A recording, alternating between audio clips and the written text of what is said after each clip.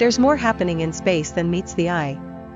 Dark matter makes up 85% of all matter in the universe, yet we've never directly observed it. We only know it's there because of its gravitational pull. Dark energy is even stranger, pushing galaxies apart at accelerating speeds and threatening to stretch the universe into cold emptiness. Magnetic fields stretch across galaxies, twisting and shaping star formation, yet we barely understand how they work.